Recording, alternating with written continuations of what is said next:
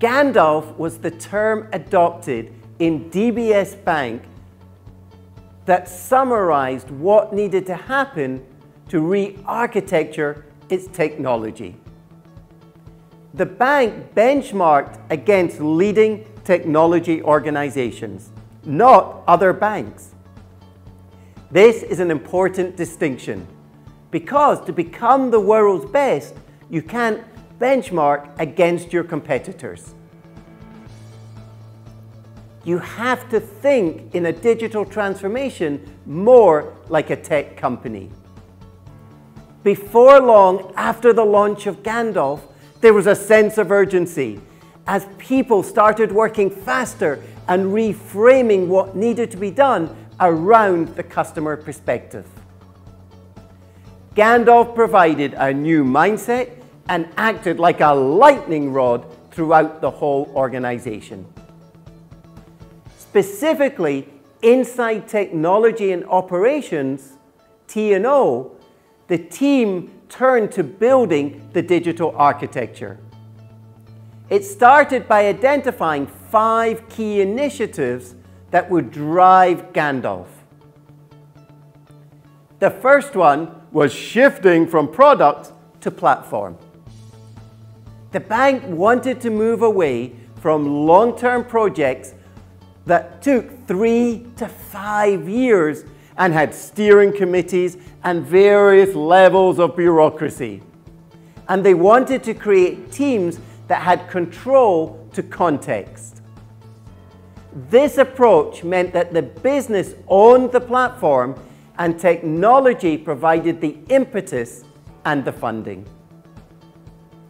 The second initiative was developing high-performance agile teams. Moving to agile also supported the elimination of long-term projects and their shackles and put both tech and business teams on the same level, sharing the same goals and objectives. The third initiative was automate everything. This allowed for faster building, testing, and deploying of systems. The focus in the bank turned to increasing the cadence so system releases could occur faster than they had done before. The fourth initiative, design for modern systems. To engineer technologies and build systems that are scalable and elastic and ready for experimentation was a challenge that the team addressed. The fifth area was organizing for success. This focused on providing the employees with the right tools and support to work in an agile environment. Just a few years later, in 2018, T&O changed these initiatives as they needed updated. The 3 new initiatives became, number 1, to be cloud native, so that they could reduce costs and improve resilience and scalability across the bank.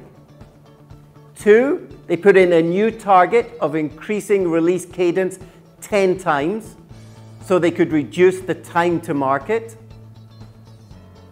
And 3, they wanted to build APIs and performance. And this allowed them to become more customer-centric and extend Gandalf into ecosystems as the bank continued to evolve on its digital transformation.